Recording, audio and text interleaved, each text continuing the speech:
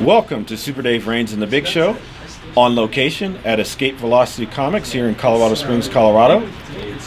We are here with award-winning author John E. Stith, author of collections All for Naught, books Reckoning Infinity, Reunion on Neverend, Manhattan Transfer, and Scapescope, just to name a few.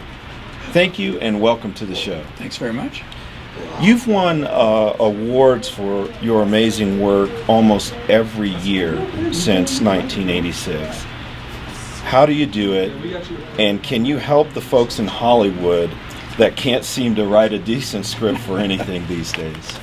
Well, I have to, truth in advertising, I have to admit that, you know, my record stopped in the mid-90s. Right. I've had a large gap in my career.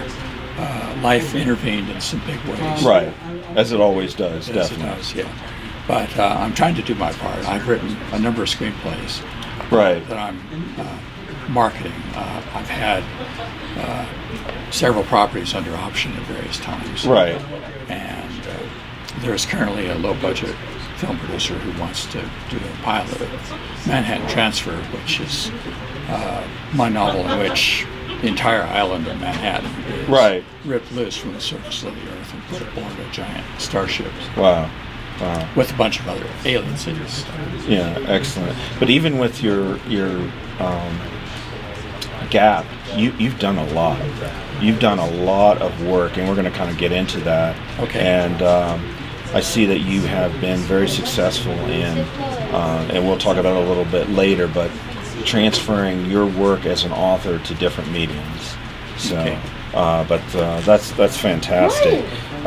So let me ask you this: which came first? Was it Neverend.com or the book Reunion on Nevermind? Which did you come The up book with? came first. Okay. All right. And when I was looking around for the shortest possible URL, Right. that was still available. Okay. Can you tell us a little bit about that book? Sure. That book was inspired by attending a high school reunion and being really struck by how some people and some things had just changed completely. Right. And some things with people were exactly the way I left them. Right. And Neverend is a remote planet on the edge of the galaxy. Right. I grew up mainly in Alamogordo, New Mexico, which felt that way to a teen. Absolutely. And in it, our hero discovers a long, unused interstellar transportation system. Kind of reminiscent of the Stargate. Yeah. And when I was trying to sell rights to the book, one of the people I approached was Roland Emmerich. Oh, and wow. The response was, well, this is, you know, we got Stargate in the works now. Right, This is right. kind of similar, so that ruined my chances for a while. So. Yeah, that's amazing how you can come up with something and someone at the same time has got kind of a similar idea. Right. So, wow, excellent. Tell us about the upcoming webisode series starring, is it Ben Browder? Right. Called Not for Hire. Right. That is unfortunately stalled right now. Okay. The producer and I need to do a rewrite on it. Right. And he has had a number of challenges. His wife is doing okay now, but she, I guess that gets into an area that I don't know if I can share. But yeah, I mean, you don't have to. He and his family have had some significant health challenges. Right. And a lot of us have done non-book and non-film things. Right. To pay the bills while we're doing what we love. Right, and exactly. He has some of that going on Right. that interferes. But I'm hoping, you know, that later this year we'll get back to it. So. Right, excellent. So how often are rewrites done? Is that a normal thing? I mean... yeah, it's, in that business, it's a fact of life. Right. This was pitched to the Sci-Fi Channel at one point. Oh, wow. And their response was that they wanted more eye candy. I At see. first we thought, always could use more eye candy, folks. At first we thought, you know, that meant beautiful women. Right, right. But to them it doesn't. To them it means high tech and visuals. Okay. Oh, I see. It's totally different. totally wrong. So That's an easy mistake. right, exactly. So let me ask you, how has Amazon changed the game for authors? And did you ever imagine that sci-fi action adventure would become what it is today? Well, Amazon has completely changed the market. Right. They the last major book contract I sold, they let me retain electronic rights. Oh, wow. And that has changed. Wow, that's dramatically big. since then. Certainly, Amazon has opened the gate for niche books that just don't speak to a broad market. Right. It opens the door to great books that may just not, the gatekeepers at major publishers just may not get it. Or Right. like it.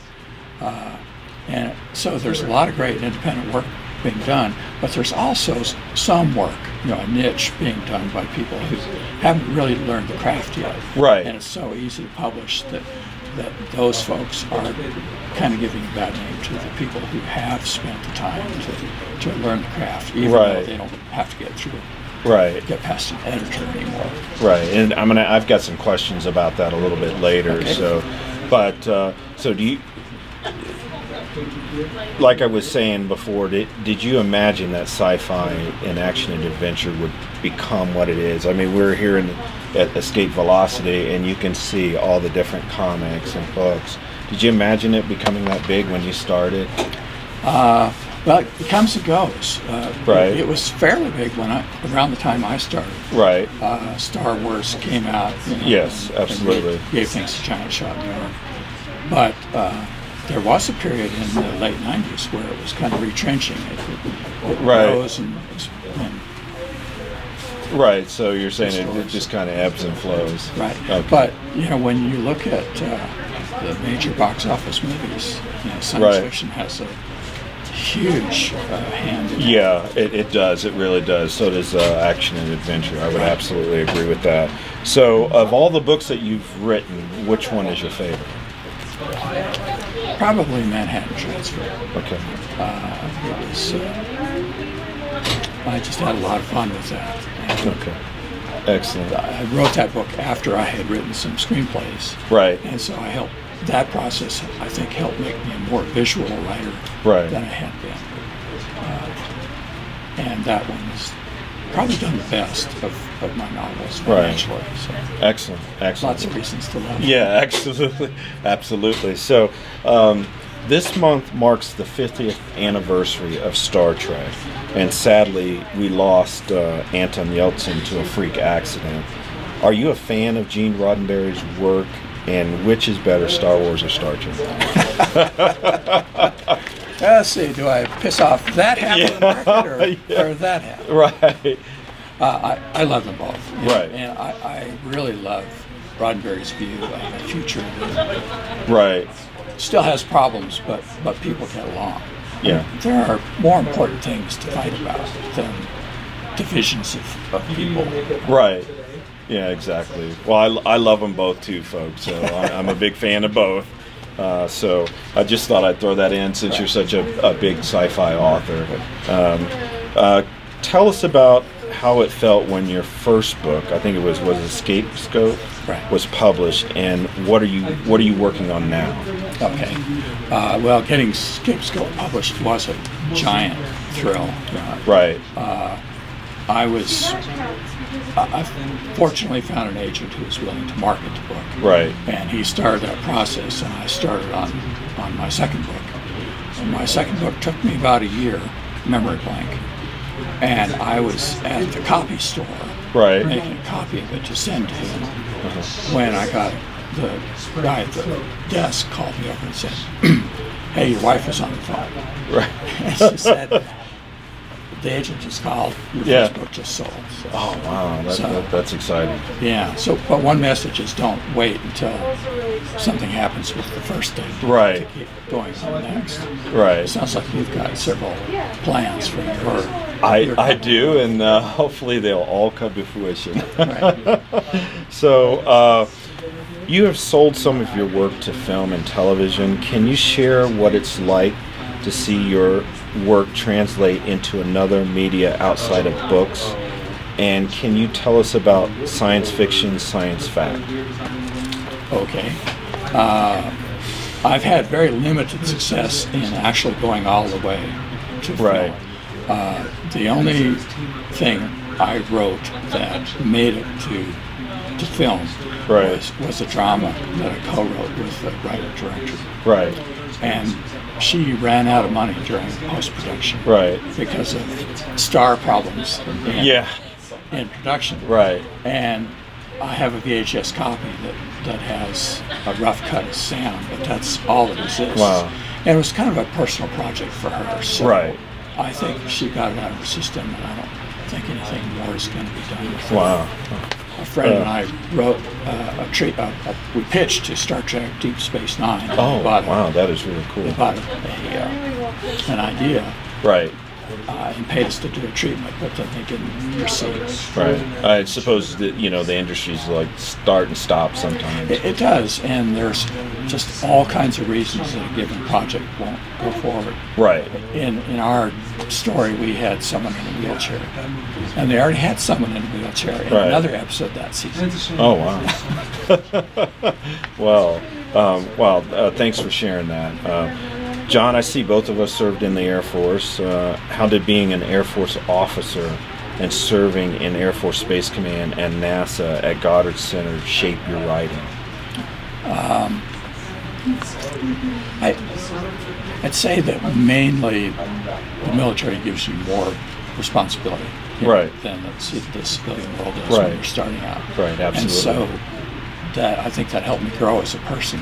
And I used the NORAD Shine Mountain Complex as the background for my first novel, Scapescope. Right, excellent. In it, a couple hundred years in the future, I imagine that complex might be sold for military surplus. Right. And this group moves into it. So. Right. But in general, not a lot of my work life makes it into my fiction. Oh, okay, I see. Yeah. Well, I wanted to ask you that because both of us were stationed at NORAD, and it took me 6 months to kind of figure my way around on the inside. Right. But it's an experience that few people can say they've had in life. That location was so strong. That's one reason I wanted to use it. Yeah, absolutely. You're a member of various writing organizations, Science Fiction and Fantasy Writers of America, Mystery Writers of America, Writers Guild of America, just to name a few. How do these organizations help up-and-coming writers? One of the ways SFWA, Science Fiction Fantasy Writers of America, helps writers is we've produced sample contracts so that people can, if they get a contract from a publisher, they can compare clauses and find out what's abusive and what's normal. Right. Okay. Awesome. So people do sign abusive contracts. Yeah, I'm sure that does. Nowadays because you have other options nowadays. Right. Well, that's a good thing. Yeah. We hope that doesn't happen. So, John, thank you so much for your time, and thank you for appearing on Super Dave Raines and the Big Show at Escape Velocity Comics. Ladies and gentlemen, award-winning, legendary science fiction author, Mr. John E. Stith. I'm Super Dave Raines, and until next time, own the love. Pleasure. Pleasure.